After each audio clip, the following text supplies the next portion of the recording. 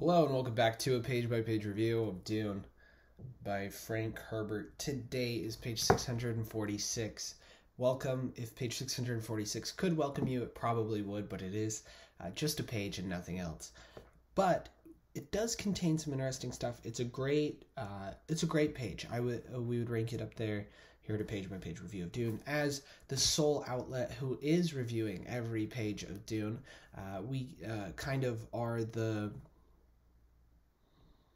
authority on the matter. And 646 is interesting in that Aaliyah, it reveals that she too, as sharing all these lives, is a second Reverend Mother for the tribe, and that they should be grateful, even though that this was a hard thing to go through. But they are cut off eventually by some rhythmic chanting, and there's something happening.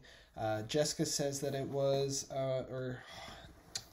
Jessica says that it was Ramadan and April on Bela Tegizi, and then they recount some scripture, and that's how they end with the three of these women all reciting some ritual scripture about raiders coming to kill the women and children after killing their men. And we're going to see